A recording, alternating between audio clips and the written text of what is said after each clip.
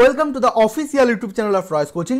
আগত পরীক্ষার জন্য লাস্ট 6 মাসের কারেন্ট অ্যাফেয়ার্সকে যারা গুরুত্ব দিয়ে থাকো তারা এই ভিডিওটি কিন্তু অবশ্যই দেখবে, কারণ এই ভিডিওর মাধ্যমে আমি আলোচনা করতে চলেছি 1000 কারেন্ট অ্যাফেয়ার্সের একটি পর্ব। এর আগের পর্বগুলিতে আমাদের 125টি কোশ্চেন কিন্তু অলরেডি হয়ে গেছে। তো এই পর্বে আমরা 126 নম্বর কোশ্চেন থেকে আলোচনা শুরু করব।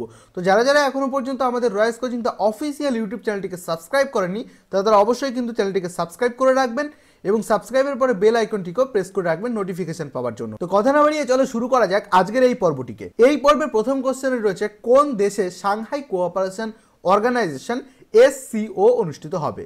উত্তর হবে রাশিয়া। তারপরে রয়েছে 127 নম্বর কোশ্চেন, কোন দেশের সাথে ভারত ক্যান্সারের ওষুধের ওপর ট্যারিফ কমানোর জন্য চুক্তি করলো? উত্তর হবে চায়না।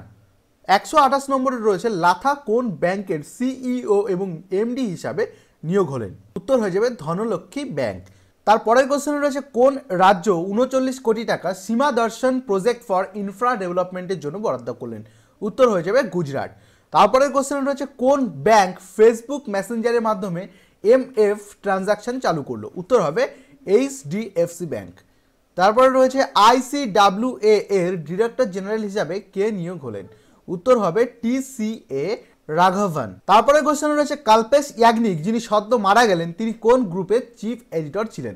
উত্তর হবে দৈনিক ভাস্কর। এর পরের কোশ্চেন রয়েছে, সিয়েরা লিওন নামক ইবোলা ভাইরাসটি কোন দেশ বা মহাদেশ থেকে খুঁজে পাওয়া গেছে? উত্তর হবে আফ্রিকা। কোন সেলিব্রিটি পৃথিবীর সব থেকে বেশি টাকা নেন? উত্তর হবে ফ্লয়েড মেউইদার। তারপরে রয়েছে 135 নম্বর কোশ্চেনে, জাদুবিদ্যার জন্য হত্যাকারী 7 বছর পর্যন্ত জেল, এই বিল কোন রাজ্যের অ্যাসেম্বলি থেকে পাশ হলো? উত্তর হবে আসাম। হরিয়ানা সরকারের সাথে কে মৌ স্বাক্ষর করলো 35,000 কর্মসংস্থান দেবার প্রতিশ্রুতিতে? উত্তর হবে ওলা। রমেশ পাওয়ার যিনি সম্প্রতি ভারতের মহিলা টিমের কোচ হিসাবে নিযুক্ত হলেন সেটি কোন খেলার সাথে যুক্ত? উত্তর হবে ক্রিকেট। তারপরে রয়েছে, ক্রোয়েশিয়াকে হারিয়ে ফিফা ওয়ার্ল্ড কাপে ফ্রান্স কত বছর পরে জয়লাভ করলো? উত্তর হয়ে যাবে 20 বছর পর। তারপরে কোশ্চেন রয়েছে, কে ভারতের HSBC অর্থাৎ Hong Kong and Shanghai banking কোঅপারেশনের CEO হিসাবে নিযুক্ত হলেন? উত্তর হবে সুরেন্দ্র রোশন। তারপরে কোশ্চেন রয়েছে, 8 বছরের ছেলে British Indian of the year এর খেতাব অর্জন করলেন, তার নাম কি? উত্তর হবে ঈশ্বর শর্মা। 12,700 ফুট উচ্চতায় টেলিমেডিসিন সেন্টার তৈরির জন্য জম্মু ও কাশ্মীরের সাথে কে হাত মেলালো?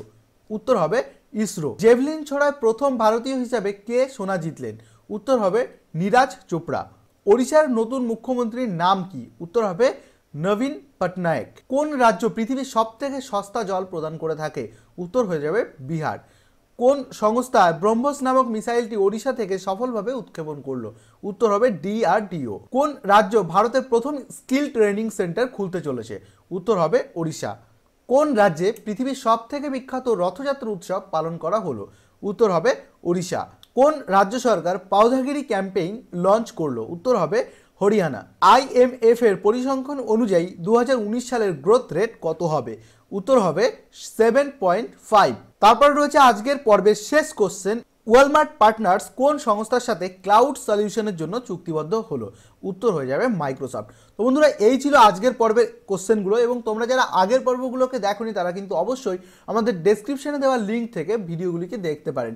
এছাড়া আমাদের রয়েস কোচিং দ্য অফিসিয়াল ইউটিউব চ্যানেলটিকে সাবস্ক্রাইব করে রাখুন ভবিষ্যতে আরও এইরকম ভিডিওর নোটিফিকেশন পাওয়ার জন্য। আপনারা চাইলে কিন্তু আমাদের সাথে ফেসবুকেও যুক্ত হতে পারেন। ফেসবুকে গিয়ে কিন্তু রয়েস কোচিং পেজটিকে অবশ্যই লাইক করে রাখবেন। Thank you for watching Roy's video. Get update, be updated. Thank you.